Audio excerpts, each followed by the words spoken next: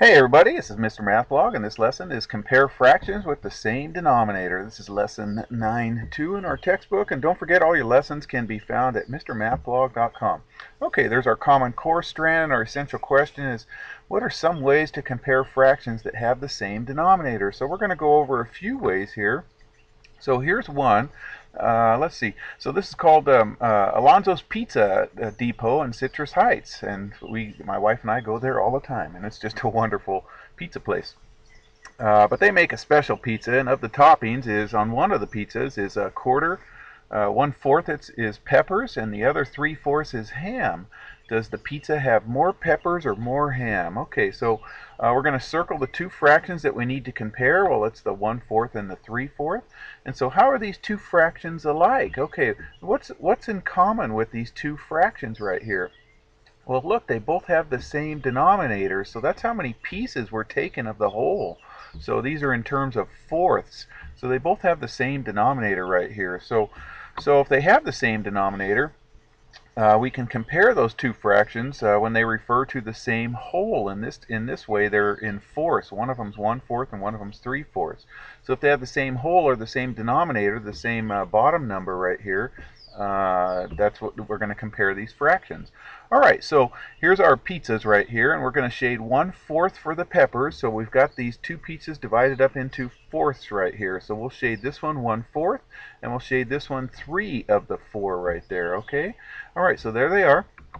And then now we can compare the 1/4 and the 3/4. And the greater fraction that has the larger amount of the whole pizza shaded is going to be the greater fraction, the greater number. So obviously this one has more of the pizza shaded than this one right here. This one has 3 of the 4. This one only has 1 of the 4. So 3/4 is going to be greater than, so it's going to go this way. It's going to be greater than the 1/4 right there. Okay? So the pizza has more, looks like more ham than it has peppers right there. All right, so let's compare fractions by using groups right here. So here's one way. Lucy and Ethel each have 6 stickers. Okay, so there's Lucy's stickers and Ethel's stickers over here. And then what we're going to do is they tell us that Lucy has 5 blue stickers. So we'll shade 5 of those blue stickers for Lucy right there. Okay, and then it says Ethel has 3 blue stickers, so we'll shade 3 of those for Ethel right here. Okay, and then it says write fractions to show the number of blue stickers in each group. Well, that's easy enough. Okay, here there's 5 of the 6 shaded, so we're going to represent this as 5/6, or 5/6. Here this is 3 out of the 6 shaded, so they have the same denominator of 6.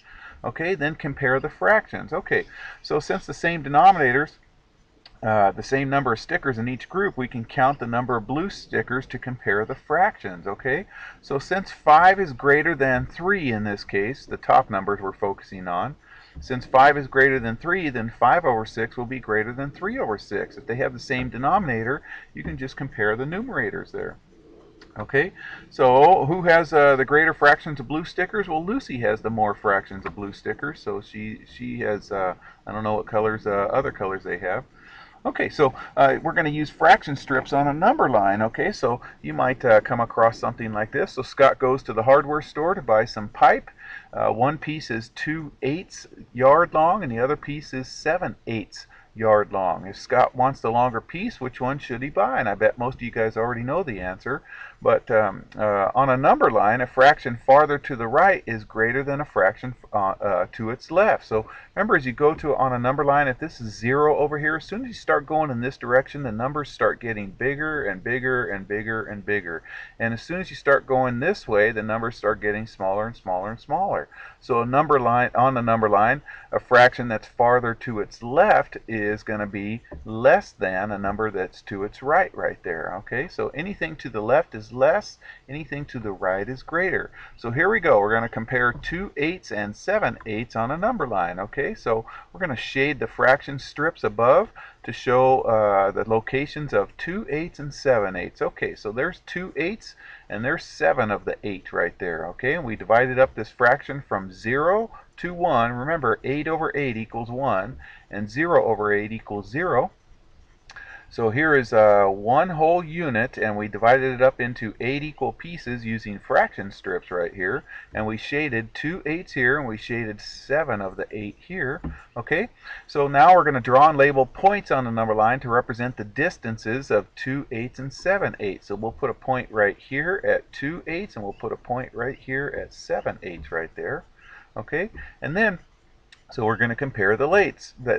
So 2 8s is to the left of 7 8s, okay? And it is closer to 0 8s. And remember, 0 8s is just 0, okay? Oops, let me move that up right there. I forgot I did that. And then 7 8s is to the, let's see, here's 7 8s. It's to the right of 2 8s right here. So we're going to put to the right. And it's closer to 8 8s right here. Here's 8 8s, and 8 8s is 1. So we'll just fill all that in right there. Okay, so normally I wouldn't do all this, but I found this, and you might come across this. That's why I'm doing this. So I came across something like this. So I'm guessing you're going to put 2 8s here is less than 7 8s, and at the same time 7 8s is going to be greater than 2 8s right there. Okay, all right. So Scott should buy the piece of pipe that has the 7 8 yard long, because he wants the longer piece of pipe right there. Okay. All right, so using reasoning here. So here's our last one here. So Tom and Monica are doing their homework. Tom has 3/3 of his homework completed, and Monica has 1/3 of her homework completed. Who has more of their homework completed? Well, I'm sure most of you guys know this answer by now. But let's go ahead and continue. So when the denominators are the same, the whole is divided into the same pieces. So here the whole is divided into third pieces. So you can look at the numerators to compare the pieces. So which one's bigger, 3 or 1? Well, hopefully you guys know that 3 is bigger. So both fractions involve third size pieces, and 3 pieces are larger than 1 piece, so 3 is larger than 1. So that means, okay, we're going to put these fractions in their appropriate place. So this one's going this way, so we'll put 3/3 here and 1/3 there. So 3/3 is greater than 1/3.